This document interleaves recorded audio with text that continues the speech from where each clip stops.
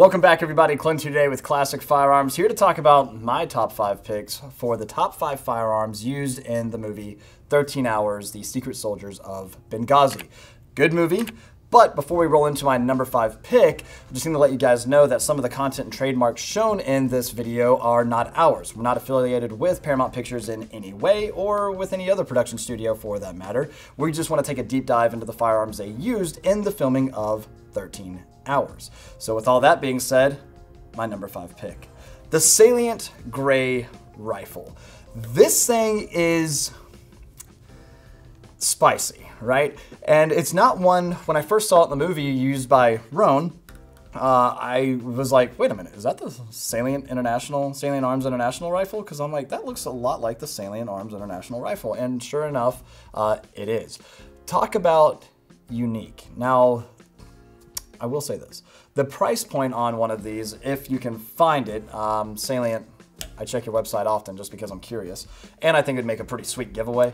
Let's say it's coming in at like $3,500. So it's not exactly cheap by any means, but they take pretty much all of the high-end accessories that you can find and a couple of their own accessories, like their jailbreak muzzle device, and they throw it onto this AR. They make it in several different configurations, coming in like an 11.5-inch, 14.5-inch barrel, both in 300 blackout and 5.56, so that's pretty cool. And you've also seen it on a rack in John Wick. I think it was also used in Transformers, so pretty cool stuff. And ultimately, it just looks really neat. And of course, the scenes that we're seeing it being used in 13 Hours is with Roan. They're out in the street, they've got their nods on, and they've got all sorts of enemy combatants coming all over the place, and you see him just light up a couple of dudes with this rifle. And again, when I was watching the movie, I was like, oh, this movie's pretty good. It's awesome. It's got a great story, obviously. It's based on real events. And having actually hung out with Chris Tonto Peranto and kind of hearing some of this from him is also pretty awesome. So check out our video footage when we went to go shoot with Fort Scott Munitions. If you haven't seen that, Katie got a little one-on-one time with him about, you know, tightening her pistol shots up a little bit, but he was one of the instructors at this course, and also Michael Billings, who's a fantastic instructor as well. So check that video out. But anyway, number 5, Salient Gray Rifle. My number 4 pick, the M240. The M240 belt-fed machine gun that you see being utilized a lot also by Roan on the rooftop is just, it's a fantastic belt-fed machine gun. I mean, it works very, very well, has a lot of inner workings from, let's just say, previous machine guns that we all know and recognize, like the M60, and even all the way back to like some German machine guns. Wonder where they got the idea from. But anyway, with my time in the Marines, I've had a little bit of time spent on the 240, and other than its weight, it's a fun belt fed. I mean, there's not too many belt feds that aren't fun. In fact, I can't think of them, as long as they're running all right, which the 240 actually has a little bit better reputation for running a little bit more reliably over some other guns that we'll be mentioning here in just a few. But I will tell you that the 7.62 NATO chamber 240 is just a flat shooter once you start pulling the trigger. Of course, there's videos that can be found of Marines deployed. I guess, you know, the ammo tech, my job, didn't want to take any rounds back in, so you see some guys like dual wielding 240s. And what's funny is you'll see them actually shooting, and the gun is staying flat thanks to the recoil, just holding the gun up. And then as soon as the belt runs out, they kind of fall forward. It's an interesting little concept about recoil and how flat shooting the 240 is. But in the movie, you see Roan approaching here. Once he realizes that they're getting flanked, he actually takes the thing, moves with it, and runs with it. And it looks like the actor portraying Roan recognizes the weight and heft behind the 240, because you can kind of see it. He's still moving very efficiently and getting to the other side of the building and starting to engage those targets. But it was just kind of funny to watch that for a second, right? But anyway, the M240.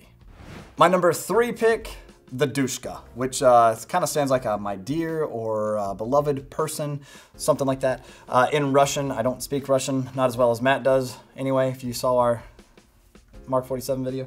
But anyway, this is ultimately the M2 counterpart to, I guess you could say, Russia's Maladus. Similarly chambered, the 50 BMG M2 is chambered in 50 BMG, being 12.7 by 99 millimeter versus the 12.7 by 108 millimeter Dushka, the SHK. Again, the term comes from the Russians loving it. But anyway, in the movie, it has a pretty significant role because, of course, once I was referring back to Roan having the Salient Gray rifle, in a similar scene, they're on that street getting ambushed, all sorts of stuff. They get a technical, which is pretty much a vehicle with a mounted weapon of some sort. In this case, it was the Dushka. This thing rolls up. Roan's yelling at Tig to take out this technical. He's got the grenade launcher, of course, which unfortunately isn't on my list, even though it did play a significant part, but there were some other firearms that played a bigger part. But it was a very cool scene because as soon as this thing rolls up and he's got the butterfly trigger just letting loose on the Dushka, you start to see bodies disintegrate, as you can imagine that would probably happen. And on top of that, at one point, it is just drilling rounds into this one white sedan, and it is literally pushing the vehicle back. Would that actually happen? I don't know, I've shot at cars plenty of times, but not with a 50 cal or much less a 12.7 by 108 millimeter cartridge. I can imagine, however, yes, there would be some movement, but of course, would some Hollywood effect be thrown into this just to kind of exaggerate or dramatize what was happening? Sure, because I think that sometimes, yeah, I have seen a couple of cars actually get shot with a 50 cal, and those bullets just go right on through. There's, you know, sort of there might be a little bit of wobble, but usually they catch on fire. But anyway, that scene was pretty significant. You see them open up with this heavy machine gun, and then once Tig gets on target, it blows up the truck that it was on. So R.I.P. Dushka and the dudes that were shooting that gun. Anyway, let's move on to my number 2. And for my next pick, yep, the 249 SAW, specifically the paratrooper model that is seen used quite a bit in 13 Hours. So we see Tig use it, we see Tonto, his character, using it as well quite a bit, and you can definitely hear it. It's got a much more distinct sound and a much higher rate of fire than what you're hearing out of like the M4s or any of the other guns for that matter. And you see Tig and you know the guys just absolutely running with these things.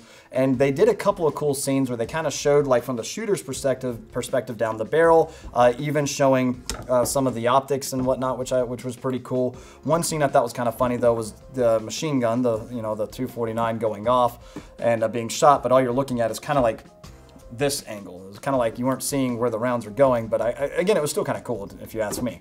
I guess in a stressful situation like that, you might not be looking at where the rounds are going either. You're just saying bad guys are in that direction. Sweet. Oh, it's only semi-auto.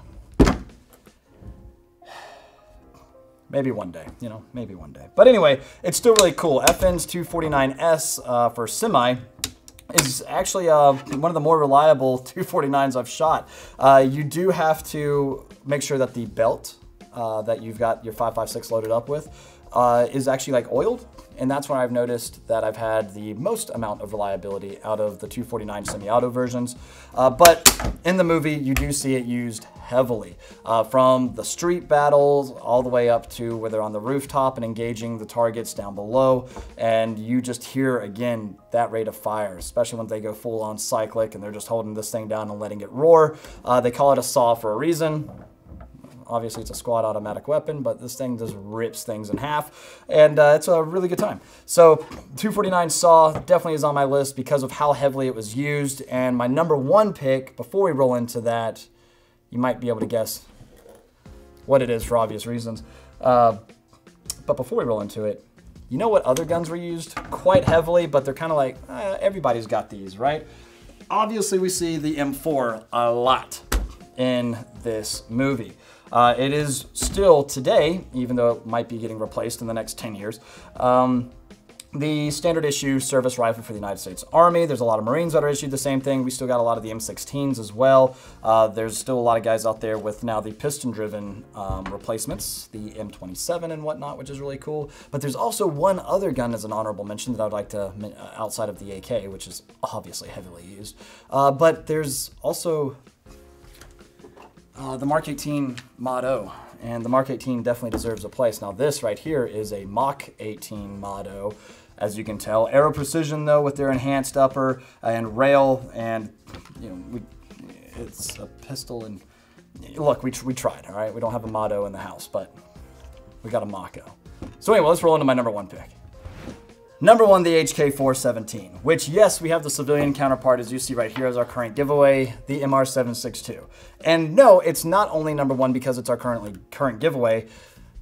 Well, Boone is portrayed in the movie by a great actor as well, and you see him absolutely do work with that rifle. And some of the shots that he got off, I just thought were super freaking cool, especially under night vision, and you start seeing him mark the guys up, and you know, rules of engagement apply. So at the beginning of the assault, they're kind of like, hey, let's tag these guys. You see them under night vision. They're pretty much using their IR, and they're saying, yep, I see that guy. Yep, I see that guy. Yep, I see that guy. And then all of a sudden, once all hell breaks loose, they're like, okay, cool, engage. And so that's exactly what you see. You see also the night vision clip-on, which is right in front of the scope. And you see Boone over there just, again, absolutely doing work. One of the scenes that really got me when watching was whenever the one guy looks like he's finicking with his RPG-7. Either he's just loaded it or he's trying to figure out how to pull the trigger or whatever. He winds up pulling the trigger though once a 7.62 round goes through the top of his dome as he's looking down at it from Boone's 417.